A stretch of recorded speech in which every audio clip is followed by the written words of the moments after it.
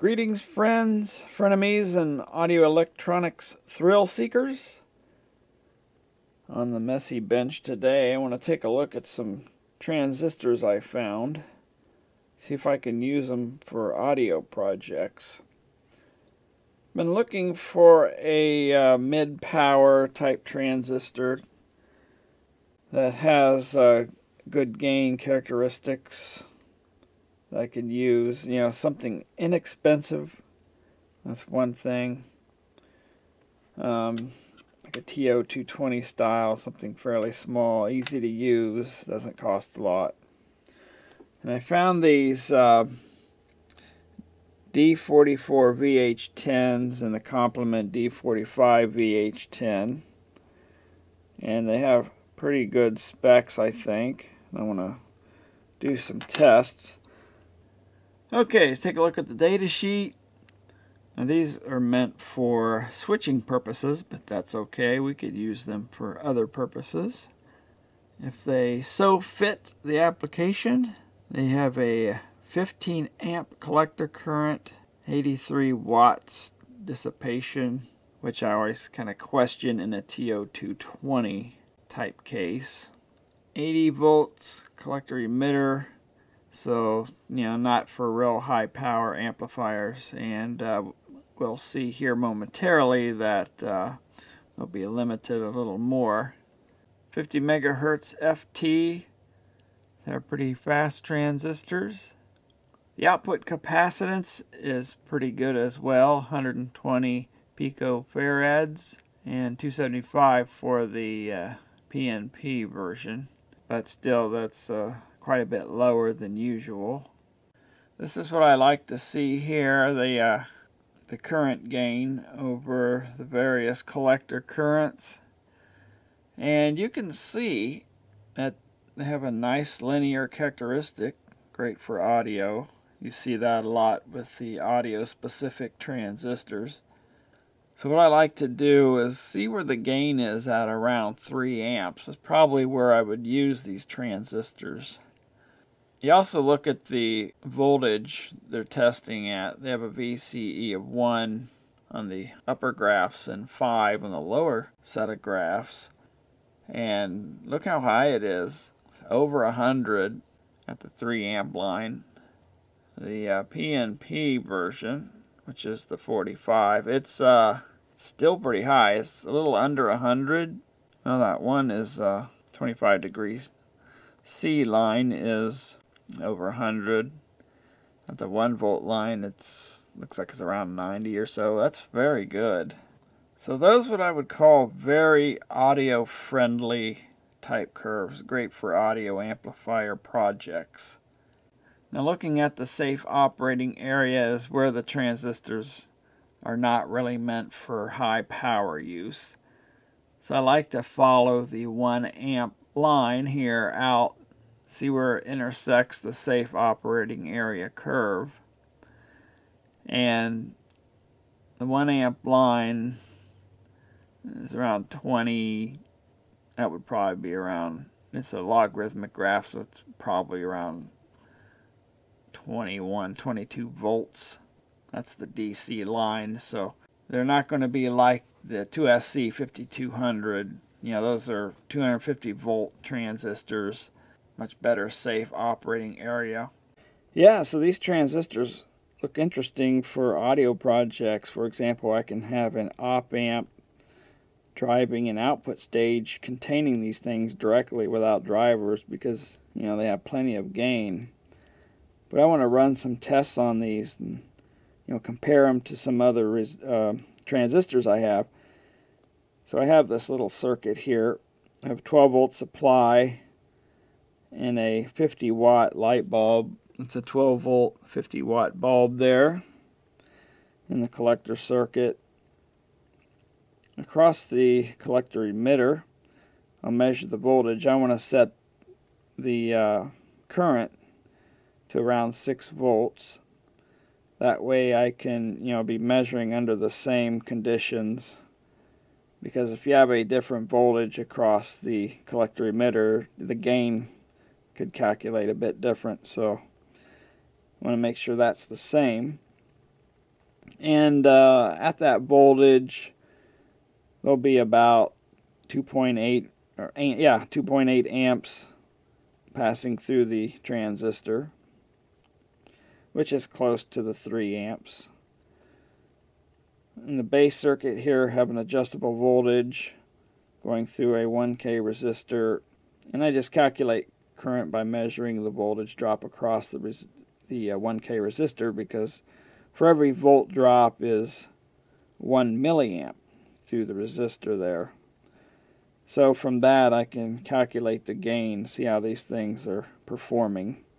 So I have a few transistors to test with here. So here's the circuit actually set up on the board. And like I say, I have the bulb here. And this will be supplying the 12 volts to the collector circuit, and this will be the adjustable supply. You can just twiddle the dial there and measure it here and compare it to some other transistors I have. So without further ado, let's get underway. Okay, I'm taking the measurement right at the pins and tab of the transistor because the socket board might have losses. So we're around 6 volts there. If I can keep my come on, if I can keep my probes on there.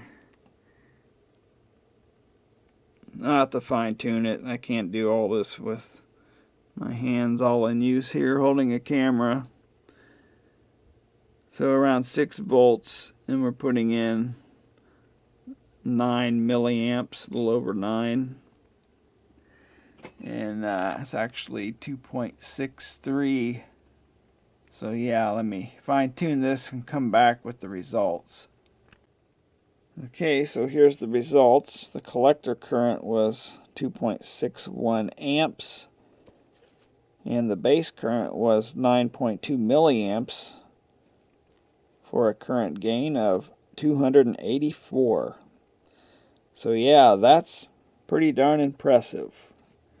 Pretty high gain, and that could be quite useful in audio circuits. Like I say, driving an output stage directly off of an op amp. Small signal gain is 222. It's lower because this has cooled off, and sometimes at really low currents the gain can drop as well. That's why you see some curves, gain curves that go like this. But these were fairly flat, so like I say, they could be pretty good for audio tinkering circuits like I like to play with. Okay, so what I'm going to do is try some other transistors, see how they stack up. Next transistor, I have an MJE3055. Now these transistors are funny because some of them will have high gain and some of them have low gain. The older ones I have lower gain, and some newer ones I bought, I don't know, a few years ago have a lot higher gain. You can see here this one's 67. So let's pop it in the little test jig and see what it comes out as. Well, this one went off scale for my voltage supply. I had to set it for 30 volts and I still couldn't get a good reading, so I lowered this resistor to 100 ohms.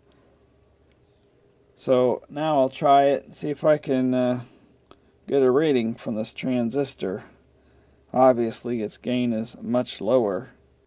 Okay, I tested two MJE3055s. One had a Motorola marking and the other, I think that's a Fairchild marking. And you can see the difference there. One's gain is 57, the other is 150. 150 is not bad at all, but about 3 times as much. And I don't know if you have any control of, from what bins you get, what gain bins. But when using these transistors, you have to kind of be careful because the gains can vary widely, so it may or may not work in a circuit as well.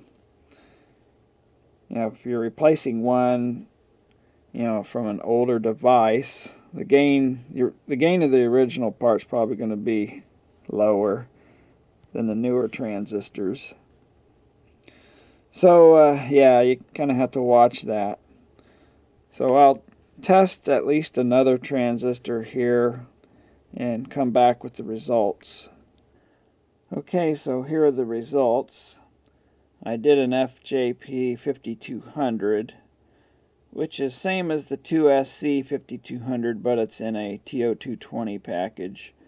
These are the R grade, not as high as gain as the O grades. I'd recommend the O grades for the audio amplifier output stages, but you can see here it came in at 83, and that's pretty much right what I would expect. I also did the PNP versions of these transistors, the complements. So the D45VH10 still got a respectable gain of 200. Just like the datasheet, the gain is a little bit less in the PNP, but it's still way up there. That kind of gain at that kind of current for these $1 transistors, that's not too bad. I had a Fairchild MJE 2955, which complements the 3055, and that one came in at 97.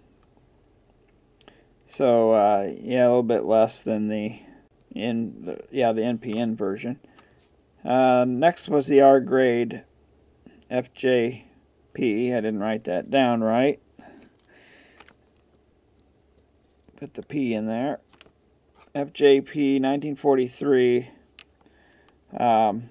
Gain of 102. So yeah, it's in the ballpark of what I would expect. If you get the O grade version of these transistors, you'd get a lot higher gain. Like I said, that's what I'd recommend in the output stages. But anyhow, yeah, pretty impressive gain for these D45 and D44VH10 transistors. And yeah, they're pretty inexpensive. They're around $1. It might be, depending on the quantity, it might be a little bit more, but they're pretty inexpensive. Okay, so what I want to do now is put a square wave in, and scope the collector. See how these transistors perform. You know, we see how the speed of them operate here. Okay, so now I'm putting a square wave into these things, 100 kilohertz, using the Feeltech. And this circuit's not really great. I'm not practicing proper probing and all that. I just want to get an idea here.